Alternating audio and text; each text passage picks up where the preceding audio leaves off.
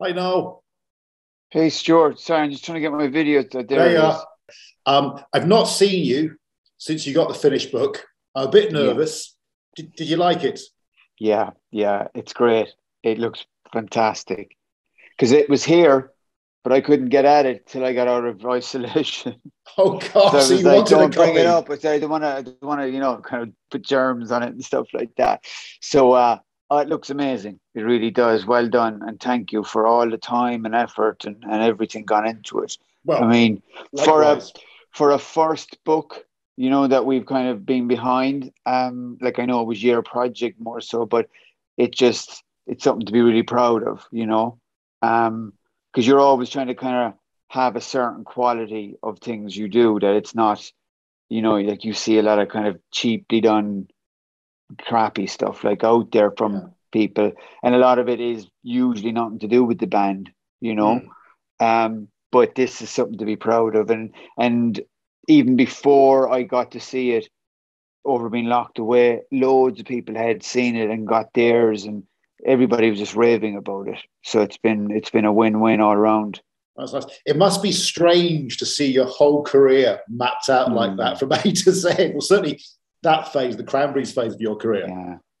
Yeah, it is really weird. Like honestly, it's like it almost feels like it's different people. Mm. It doesn't. When I look at it, I feel like those four kids are not us. I don't know how that sounds, but it's like it's so long ago. It feels. Mm. And look, I guess in many ways, I'm always saying, "Oh, it doesn't feel like that long ago," but it's really hard to explain. So much has happened that it makes it feel further than it is. I totally You know? understand. I mean, for me, Yeah, even, I'm just glad those early Limerick Tribune reviews were positive. yeah, I'm yeah, not there going, no, well, I'm sorry about yeah. that first demo review, Noel.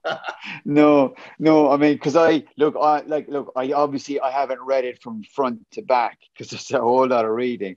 But I've kind of gone through, and then you go back to it again and you read a different page. And it was interesting to read like Michael Stipe's stuff and Melody stuff, because I was interested to get their take in it being so long ago as well. Hmm. And it was their point of view the same as ours because we were just like, and I think they both kind of say in their pieces that we were so kind of eager kids, kind of ready to go, full of beans, first time in America.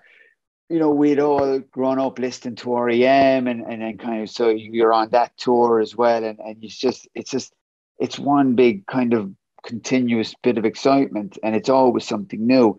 It's one of the things I think anyone who does this job would love is loves that part in that it's never the same thing every day. There's always something different. It was great. Melody had a scrabble around in her big box and found a load of photos Mm, she'd not seen in 20 or 30 years. Michael was telling me the story, and I wish we'd got the photograph. There is one, but he couldn't find it. He says, of him wearing Dolores's rubber mm, skirt with spikes. yeah. Did you witness that?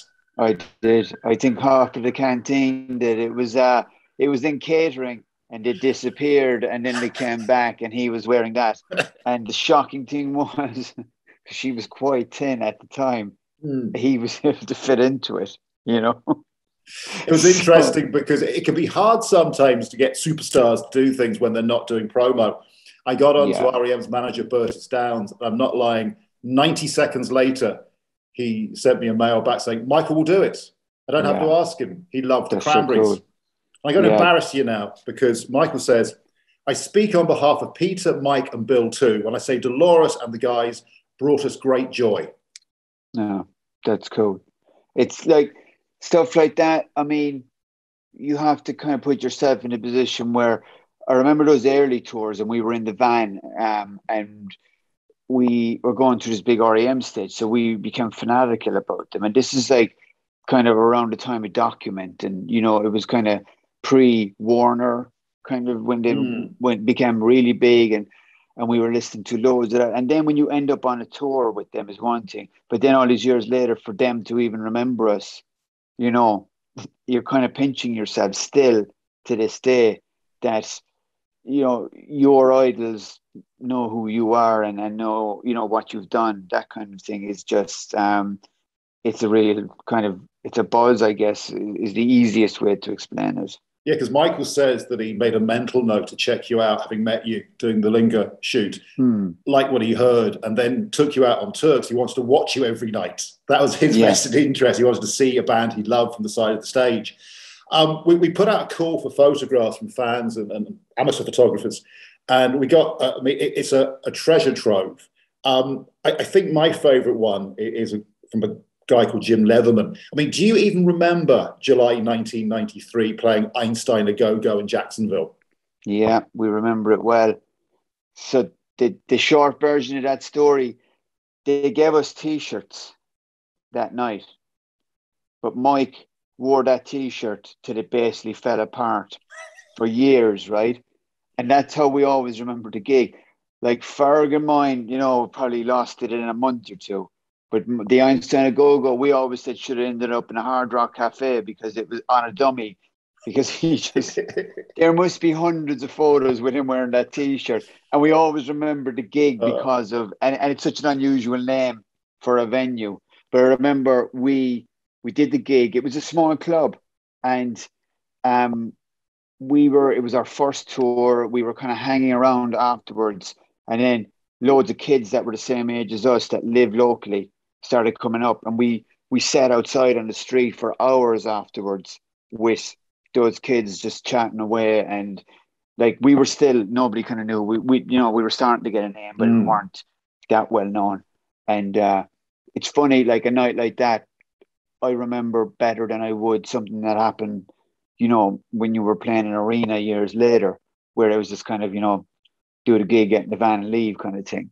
Whereas they're the things that are the kind of really cool memories. So I definitely remember that gig. I suppose it was so shiny and new. Now the photograph that Jim sent in, and it's genius, it's Dolores. Now there's water pouring off the walls. It looks like someone's thrown a bucket of water over Dolores because she's sweating. She's got Doc Martens on. Don't think there's any socks. Pair of almost kind of hot pants, shorts. A Metallica Guns N' Roses combo sweatshirt. And she's Irish dancing. And that, to me, is Dolores. Yeah. And I mean, Irish dancing on one of the smallest stages you'll ever see. So there is not much room for, you know, it's got to be very still. And there's guitars swinging around and you know, there's gear everywhere. And she did that a lot. I mean, it didn't matter what size the venue was. She gave it as much, if it was to 50 people, as to 50,000 people. Simon Le Bon made the point that she very quickly learned how to reach out to row ZZZ. And he speaks very fondly of the time you went out on tour with Duran Duran. The crowd wouldn't have known who you were, but you saw it as an opportunity. You gave it socks. And he was saying by the end of the tour, they were getting a wee bit worried because you were getting just as good a response as they were. Yeah, I mean, that was such a weird one for us because I guess at the time we would have still been considered, you know, kind of indie guitar band. Well, we always looked at ourselves as that. And Duran Duran were, in our eyes, more pop. And we literally came off the Suede tour. And the next tour was the Duran Duran tour. And it was night and day because we played clubs mainly on the Suede tour, or theaters even. And then we were playing arenas with them. It was definitely the first proper professional tour, you know, a big tour, big stage. We had to learn how to, like, you know, kind of negotiate that whole thing. And yeah, it was like that. Like Mike was a huge Duran Duran fan in the 80s. Suede boots, the whole He never lot. told me that. Yeah. You know, he keeps that one quiet, but he had the whole look down. And, you know, he was just kind of, he couldn't believe it. Now, he kind of, you know, grown out of it slightly at that point. But he was still, you know, I mean, we were kind of, you are starstruck because there's these guys that, you know, were on top of the pops when we were kids, are now down. And they used to come up just talking to you. They were really normal. This is the one thing we always found. The bigger the band, the more normal it's often the way. Were. Most of the time. I know there's obviously, you know, exceptions, but, you know, there's that kind of thing. Everyone thinks, oh, big bands are kind of, you know, kind of up their own arse kind of thing. And we've been lucky. We've never really had that experience. And they were great. They were, you know, and I know Simon and Dolores really clicked, and they did few things later on, together for the Pope and things like that. So, I mean, yeah, again, it's another pinch yourself moment. But then I remember we left that tour. We were back playing clubs again, a couple of weeks later. Penthouse to pavement. Yeah, this is it. Yeah, yeah. I know you weren't there that night, but Simon tells the story of the big Pavarotti gig in Modena in Italy. And afterwards, Princess Diana was there and nobody was going up to her, apart from, guess who? Dolores. Yeah. How are you? Yeah. I got like a house on fire. She just had that ability to click with people, didn't she? Yeah, it was like, technically, I don't think there's any filter there. It was just, there's someone, I'm going to talk to them. Like Dolores, I mean, genuinely didn't care about the whole celebrity thing. And I mean, it wasn't even as bad then as it is now. But she just didn't recognize that. It was like, that's just somebody over there.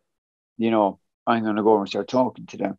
I recognized her face. And that was it. And I saw her do that like a million times. And, then she'd come back. Sometimes she goes, your man's a bit of an arse or whoever, whoever it might be. Thankfully, not that often, but then she could disappear. And a few hours later, you look over and she's in the middle of that entourage over there, laughing and joking. So, I mean, look, she had that gift that she just, I mean, as we say here, the gift of the gab. Yeah. Like she had it in bucketfuls. Yeah. I described the other day in an interview the first third of the book almost as a love letter to Limerick. I was a blow-in, but I fell in love with the city. And Kevin Barry writes a beautiful piece and you can smell Limerick from the 1980s and the 1990s. I remember 1993, the Cranberries mania when you came home and played the Theatre Royal. That must have been a very special gig. We got some lovely photographs of you at Shannon and then in the Theatre Royal.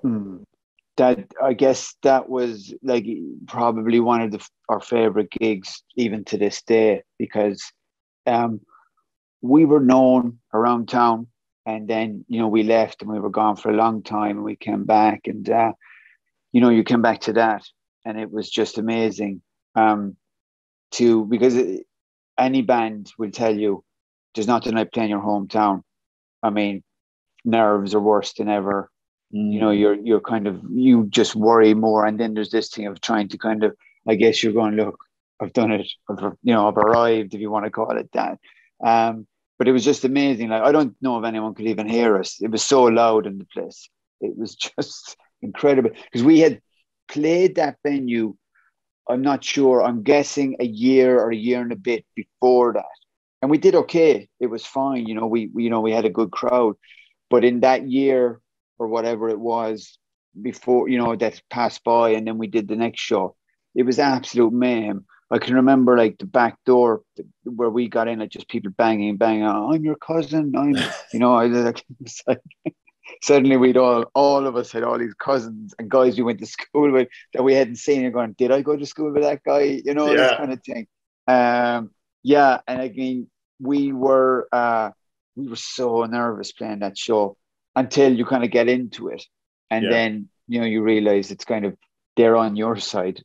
It's no one's here to no one's here to catch you out. It's kind of this is it, and it was just absolutely amazing. And the weird thing was, we did that, and we kind of we didn't hang around for that long because it was so crazy, and we had a kind of a crazy year as it was. And then it was like, I remember for me, I came out, I couldn't get a cab. I had to walk home to my parents' house and back into my bedroom at home after all of that. The glamour, yes. Yeah, it was like, there you go, crawling into your single bed at home again. And back in your bedroom that you grew up in. For me, it was lovely talking to some of the people who were there at the start and the end. And there's a great interview with Stephen Street, who's a fascinating man, very insightful about the chemistry in the band. He made the point that it had to be the four of you. If one component had gone, it wouldn't have been the Cranberries. He, again, dug into his archives. Those photographs of recording in the studio, again, must be very evocative for you. Yeah, he sent those to me a couple of years ago. And he just came by them. The girl that worked in the studio, he was working on another job, and she was like, oh, I met you before. I've got all these photos. This total weird coincidence. So I had those on my laptop there for a while. But again, you're looking at it, you're going like, Christ, that doesn't even look like me. I mean, I look like, at the time, there's one there, it's in the book, Stephen and I are sitting on the chair together, going through whatever. And like, I thought I knew everything. I thought I knew the world. I mean, I barely left Ireland at that point. That was doing the first album. Yeah. So I had probably left Ireland twice to go to London to do with work, you know, and very naive, but still you think that you know everything, as every 20-year-old does, or whatever it was around that time. But I mean, Stephen, I have to say, like, we have so much to be grateful for Stephen, because we took a chance and asked him to, you know, we've said it many times, didn't think he'd do it, but he took the chance on us. And I mean, he walked into this, we were very tight, the four of us had our own in jokes, and he was thrown in the middle of that. But was patient with us. There was a lot we didn't know, pushed us to the point that he knew, okay, we've reached as far as we can go with this. And it has as much to do with creating the sound of the Cranberries as the four of us did, you know. And, you know, he, again, something we've said 100 times, is like the fifth member of the band. Yeah. And it was great to develop that relationship with him over the 30 years, you know. Even though we did a couple of albums without him, we still ended up kind of boomeranging back to him every time. And I mean, we might not see each other for years, and you walk into the studio, plug in, and it's like we only did it 2 weeks ago. It just clicked again with him. And I think he got the band more than anybody else. He knew, you know, leave a space there, that's for vocals. You need more guitar there. He knew exactly what needed where. And you know, I'll always be grateful to him for that. He describes you actually as brothers. It's very sweet. But I was almost there in the studio with you, because he's just the detail. He described it so beautifully. It'll give you a real insight into how you guys were working then, and of course with the last album. Andy Earl, a photographer who was with you from start to finish, told us where the sofa came from. I've never asked you, and I've meant to. What is your favourite Cranberries album cover? I think probably the first one. Yeah. The first or the second one for me, I think, because I remember having a talk with Callie, who was the art director, and I had seen with the Beatles that album cover where the light, you know, the shade only kind of, the light hits one side of their face.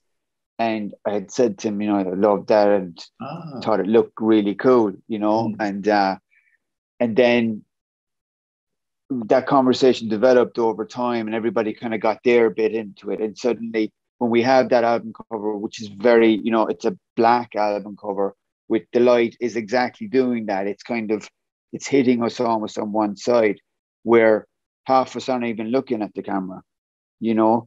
And I remember there was a guy in Ireland, Toby was his name, I can't remember his second name, and we showed him the cover, what we paid. They were like, oh, black album covers don't sell. That's a bad idea, you know.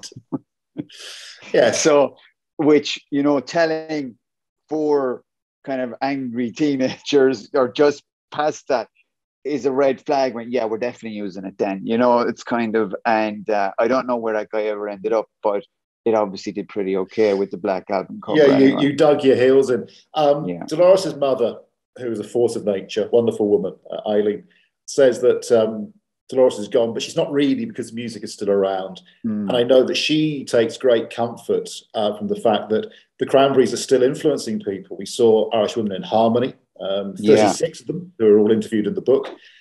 We talked about Miley Cyrus. There are still 13 and 14-year-old kids in their bedrooms making music because of you and Dolores. It's incredible.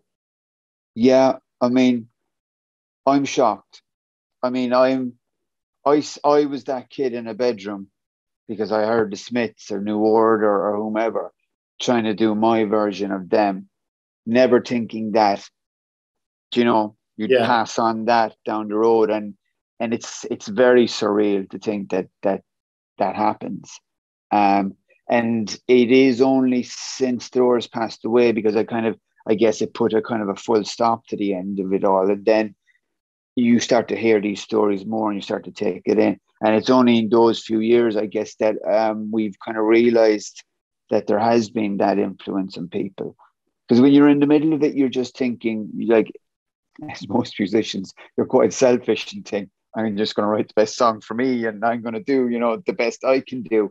You're not thinking that there's going to be 1 million people listening to this at some point. I look, you're better off not thinking that anyway, because I mean, you're just never going to leave the house if you do that. So it's just, it's amazing. It is. And Dolores would be absolutely over the moon, because like the rest of us, she grew up listening to, the likes of, like, Dolores's music taste was far bigger than the rest of us, because she was into, religious music, traditional Irish music, and then more, like Sinead O'Connor, the Smiths, all that kind of stuff that we all grew up listening to. So, and you can hear that in her vocal, the combination of all of these elements brought together.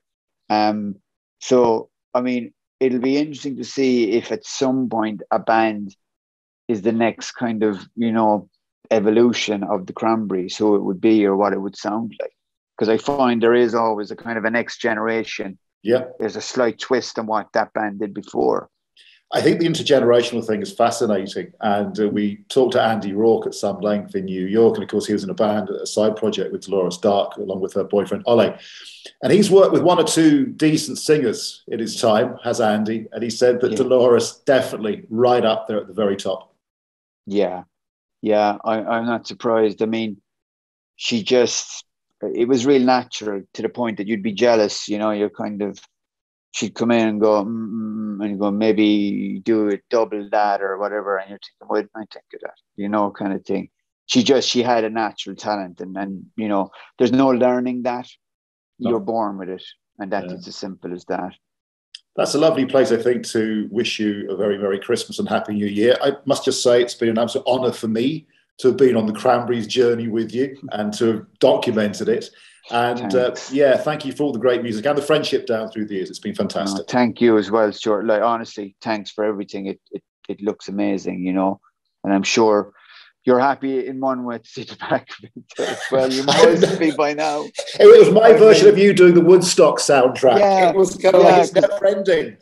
Yeah, because it was a long road for you. You were at it quite some time, and you must have been lying in bed some nights going, like, seeing our heads in your sleep almost. Because I know the way these things can go on. And so look, thank you for everything. And look, hopefully we get to do something again at some point. We'll catch you in the new year. You take care, mate. Okay. Thanks, Stuart. Bye. Bye-bye. Bye-bye.